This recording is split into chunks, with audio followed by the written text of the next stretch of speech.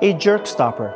This is a tool that you need. A horrible name, but it's also a great name for the same reason. It stops somebody from jerking your cord. It is going to go onto a tripod if it needs to. And then of course it screws onto the bottom of the camera itself. Let's break it down to why it's important. This tether cord, this is all that goes inside your camera. This is a lot of stress when the weight of the cord keeps adding that to the little port on the side of your camera. A jerk stopper is going to stop that pressure. There's a 100% chance I'm going to step on it at some point, and that's going to yank it, and if it's done at the right angle, this will damage the port. A jerk stopper, they're going to save you a whole lot of grief and hassle. Also, if a client is hiring you for a big shoot, they're going to want you to be tethered, and once this breaks, it breaks your whole concentration, it breaks their trust in you, you end up looking like a fool.